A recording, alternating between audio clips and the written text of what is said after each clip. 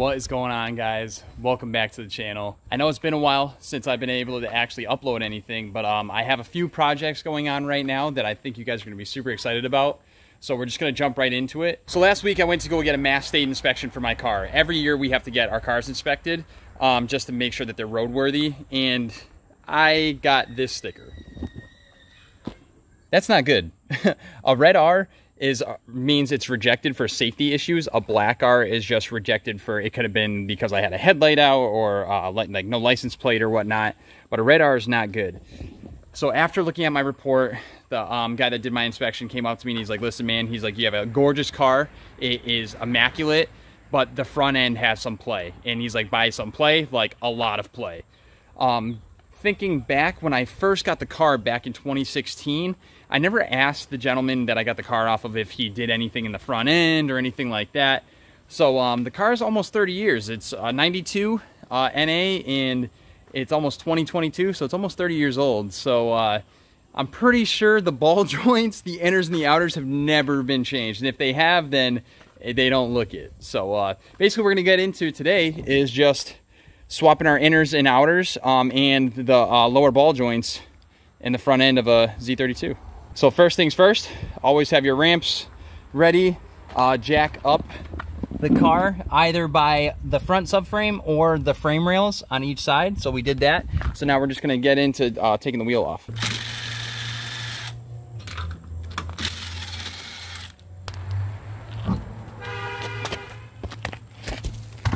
So now that we have the wheel off, I'm gonna go through the parts that you're gonna need for this job. You're gonna need a lower control arm ball joint. I don't have the package because I actually already did it. I'm just gonna walk you guys through that. That was done last weekend. But then you're also gonna need a boot for the inner and outer. You're gonna need an inner tie rod and then an outer tie rod. You're gonna need an adjustable wrench. I have two here. A torque wrench, some snips, a flathead screwdriver, a little mallet, and then a measuring tape. And I'll get into all of this soon. So now since we have our wheel off, okay, the parts we're gonna be replacing is this right here, okay? This is your outer tie rod and your inner tie rod, okay? And then also the ball joint, the lower control arm ball joint here. I already did this the other day. I didn't film it, but I'm just gonna walk you through it. It's very simple to do.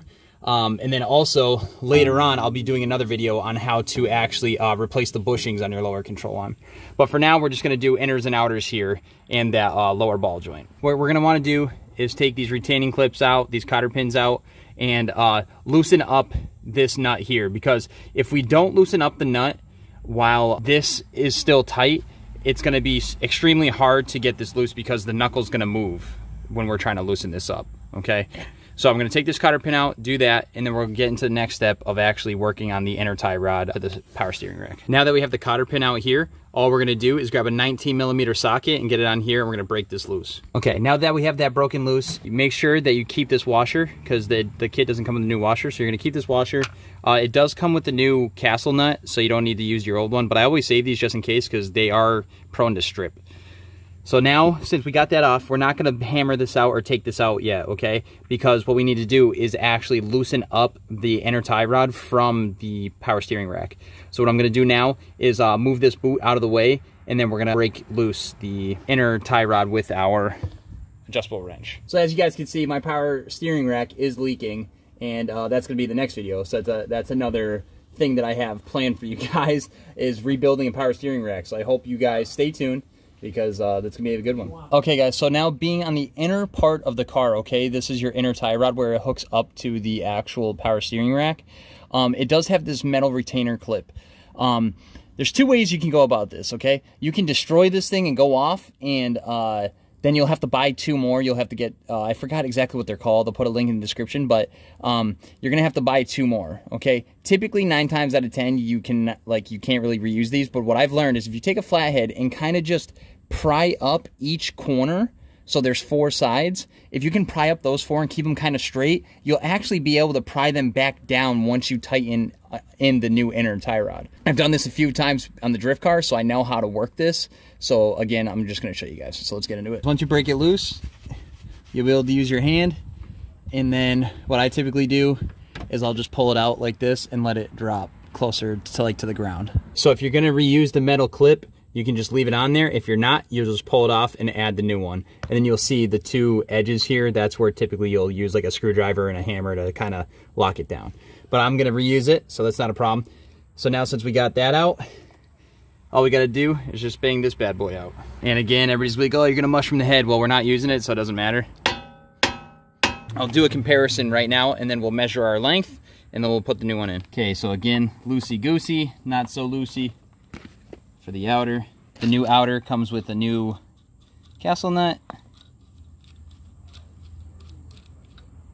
Okay, that goes there. And now you got to be weary of the lengths just because each manufacturer might have a different length on the outer. So as you can see, actually, if this is lined up, this outer is a little bit longer than this one. Here's our inner, okay?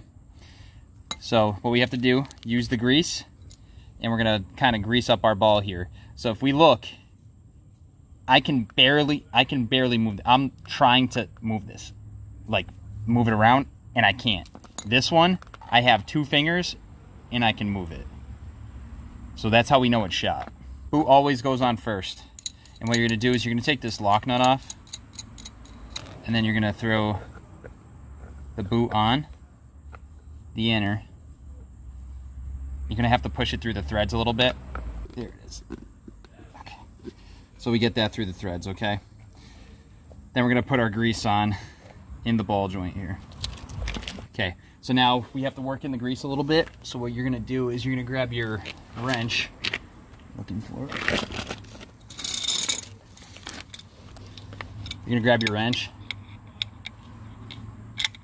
adjust it to the size, and then you're gonna kind of just move the pivot ball around. Now that we have everything all greased up, we're gonna put our lock nut back on here. Okay. If I can get it on there. All right. Gonna do that. Then we're just gonna screw our outer to our inner. And now this is where the measuring tape comes into play. And this is where we're gonna measure how long our inners and outers are. You're still gonna need to get in alignment after doing this job, okay? Sometimes if you're like a professional and you're used to it, you can kind of make do without it. But again, I always recommend just to get in alignment.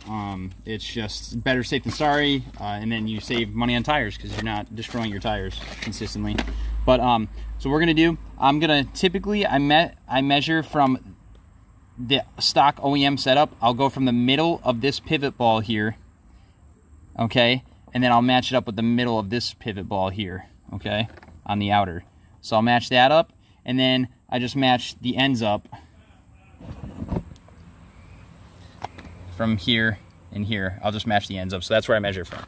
As you guys can see, I'm gonna measure from the end here to the middle of the pivot ball. It's about 14 inches. About 14 inches long, okay? So now what I'm just gonna do here, I'm gonna move my boot up a little bit. So I gotta screw it in a little bit.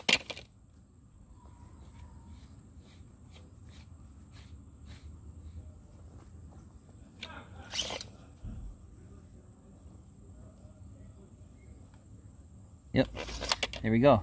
And all we do is lock this down.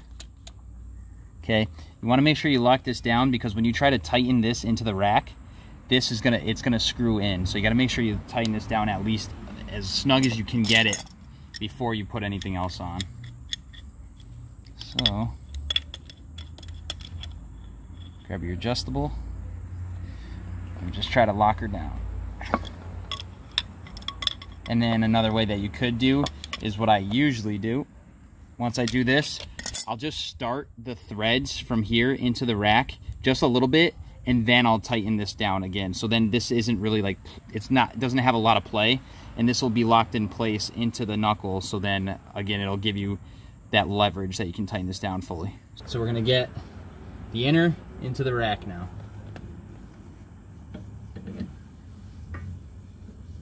And this is always a pain too.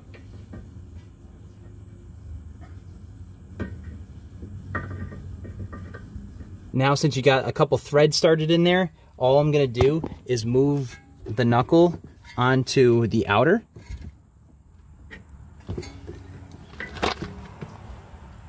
So I'm moving the knuckle onto the outer. I'm gonna put the outer, gotta move it back a little bit more. There you go. Okay, so that's fully seated up. So then what I typically do here is I put the washer down, and then I'm gonna lock it down hand tight with the castle nut, okay?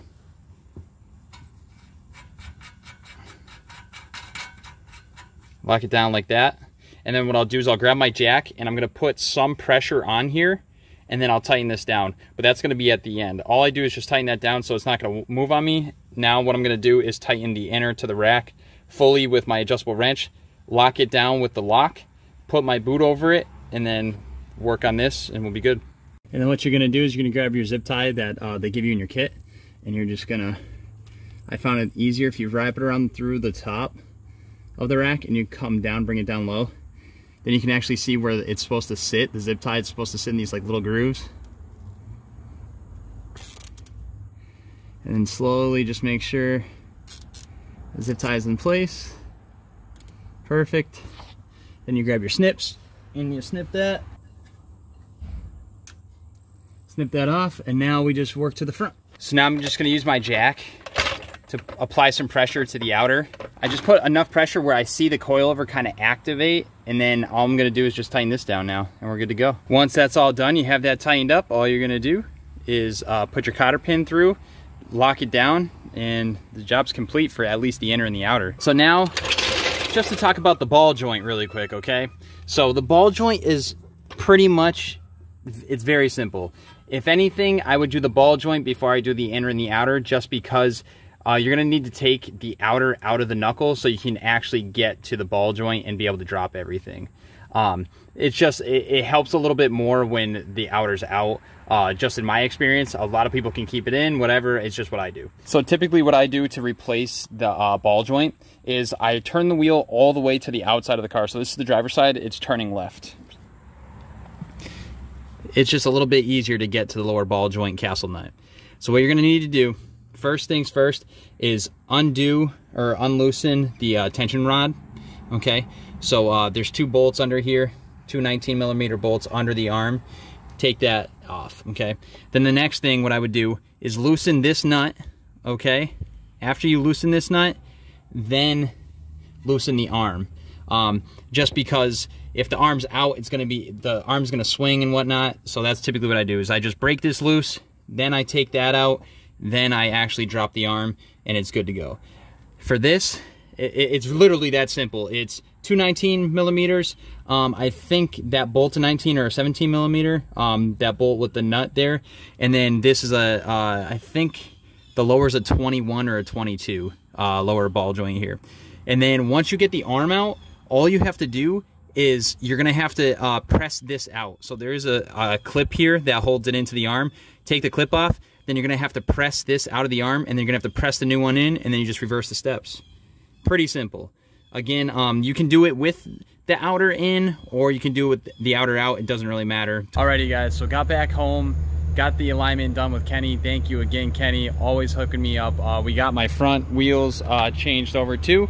So I got brand new fronts for tires for the daily. The Federal 595s, what I did is I took them and I'm gonna use them for the drift car. And the car's mint now, so basically everything in the front end's done. I still have to do the lower control arm bushings, which I'm gonna make another video just for you guys for that. And then the power steering rack. We're gonna rebuild the tire power steering rack, put the new bushings in and such.